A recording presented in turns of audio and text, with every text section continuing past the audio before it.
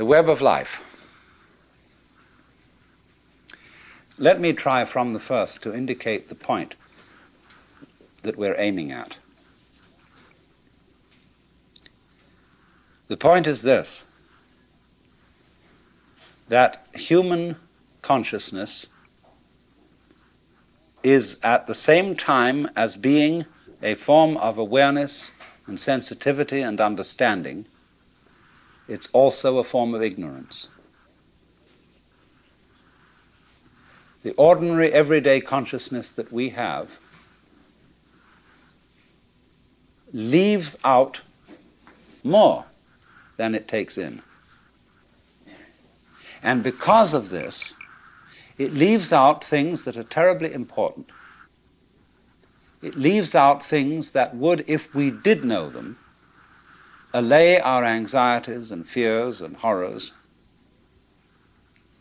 And if we could extend our awareness, you see, to include those things that we leave out, we would have a deep interior peace. Because we would all know the one thing that you mustn't know, according to the rules of our particular social game. The one thing you mustn't know, that's really not allowed, that is the lowdown on life. And the lowdown, on the one hand, means the real dirt on things. But the lowdown is also what is profound, what is mysterious, what is in the depths. And there's something left out. And our everyday consciousness screens this out in the same way that when you say you have weaving, you have, say, on this rug here in front of us, when the black finishes here, the black threads will go underneath and then appear again over here, then they'll go underneath the white, and then they'll appear again over here, so that the back will be the obverse pattern of the front. Now, the world is like that. Our sense organs are selective. They pick out certain things. They are receptive. For example, we have a small, small band of what you might call a spectrum of light, of sound, of tactile sensation, and so on, to which the human organism is sensitive.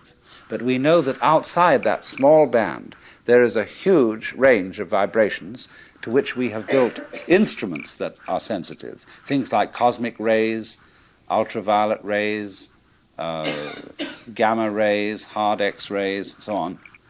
They're all outside the band of our spectrum. And obviously, there are things that are outside the range of our instruments. We may build new instruments someday which will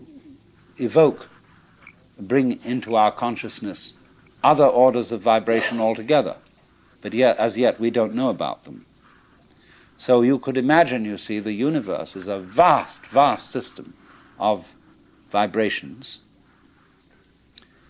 and has infinite possibilities. All these vibrations, are like the strings on a harp. And the harps that the angels are supposed to play in heaven are really this huge possibility. See, when you play the harp, you select strings. You don't play all the strings. It's stupid to just run your finger along the whole edge of the harp, back and forth, and go. What you do is you pick out with your fingers, select, just like on the piano, you don't go brump. You pick out certain notes, and these make the patterns. But at the same time as you pick out, you reject what you don't pick out. But it's all there, constituting a fundamental continuity, the kind of continuity of the thread as they go to the back of the woven material and make up the obverse of the pattern that's on the front. Now, the question that is absolutely basic for all human beings is, what have you left out? You see? You are focused on certain things that constitute what you call everyday reality. Look, you single out people, and you see them sitting all around. And you know there are things that are really there. And then behind the people are the houses or whatever we live in, and the earth, and behind all that the sky, and so on. But we see the world as a collection of rather disjointed events and things. And I might say to you as you came in here today, now, my goodness, you all forgot something. What did you forget? And you think, my goodness, did I put my pants on? Did I wear a sweater? Did I got my glasses and my hair on, or my wig or whatever? And no, it's none of that. Well, something you've forgotten. See, everybody's forgotten something. You've left it out. You've just missed it. See? And so I can bring this out, what you've forgotten, if I ask you, who are you? Well, you say, I'm Paul Jones, or whatever your name happens to be. I say, oh, no, don't give me that stuff. Who are you really? And you think, whoa, of course I'm just me.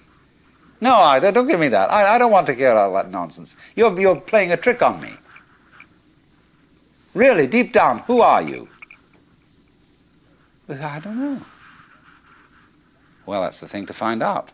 That's the thing that's been forgotten. See, that's the underside of the tapestry, the thing that's been left out.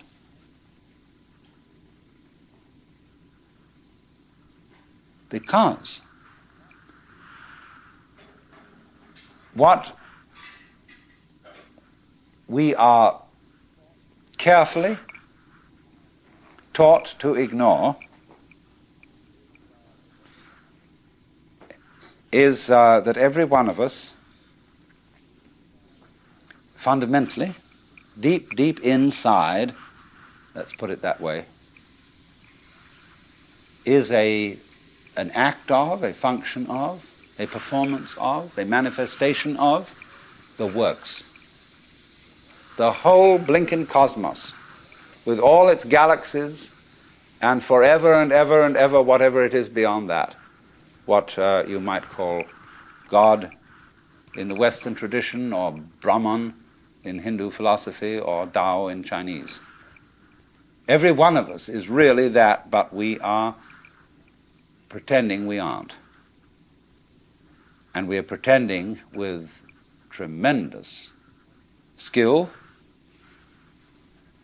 and deception.